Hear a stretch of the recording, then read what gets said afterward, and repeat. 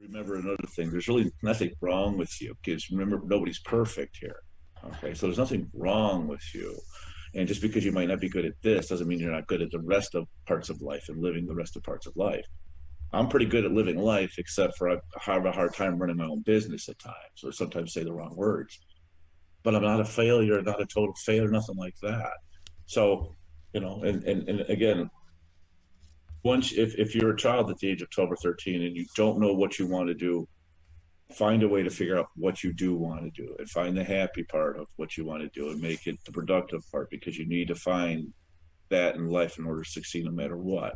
So find something that'll pay for things, make sure it's happy, um, and be open about it.